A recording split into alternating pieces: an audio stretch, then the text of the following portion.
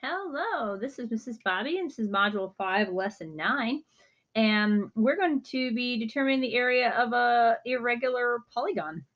And we're going to use some equations from geometry. And the first thing we're going to do is we're going to split this shape up. So I'm going to use a black marker for that first. So I'm going to drop this. As you can see, there's like a triangle. But I'm going to drop that one down for a rectangle there. And then I'm going to, we're going to go up a little bit and we're going to go over like this. So we have a rectangle here. Use that one in black rectangle. And then we're going to do this triangle in blue. Okay. And then we're going to do this big rectangle in red. This one. Okay, so we have three different shapes that we're going to be adding together here to find the area of the irregular shape. So the first one we're going to do is a red one. So first thing I want to do is write area equals length times width. Area equals, and we got to count the length. So we have 1, 2, 3, and then 1, 2, 3, 4, 5.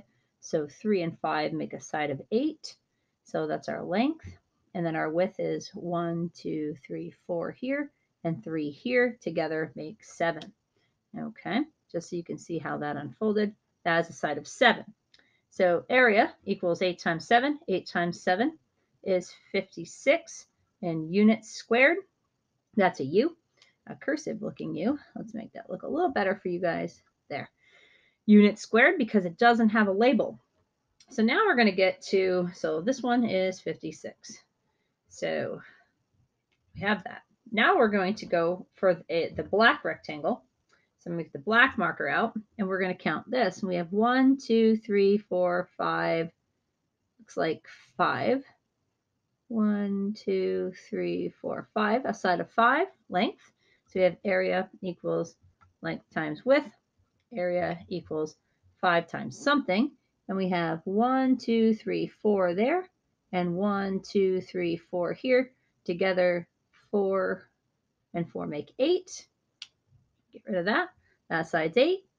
Area equals 40 units squared. So this one's a big 40. So remember, at the end, we're going to have to add all these together to find the shape, the area of the irregular shape. So now we have a triangle, and we have to remember that triangle formula is area equals half base times height.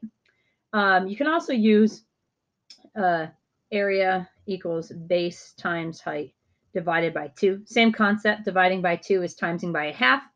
So it looks like we have a height of 1, 2, 3, 4, 5. And we know that this is already 5, so that's the same thing there. So now we have half of 5 times 5. So it doesn't matter how we do this in order, it's all multiplication. So we could do half of 5 and then times by 5. We can go 5 times 5 is 25, and half of 25 is 12 and a half. So we'll do that, and that's units squared. So that little triangle, move that little 5 right there, is 12.5. So now we have to take area, and we have to add it all up, and we have that rectangle of 56, that one of 40, and that one of 12 and a half. So 50, 90, 96, 106, 107, 108, and 5/10 units squared is the total area of that irregular shape, rectangle, rectangle, triangle. And as always, I love math and diet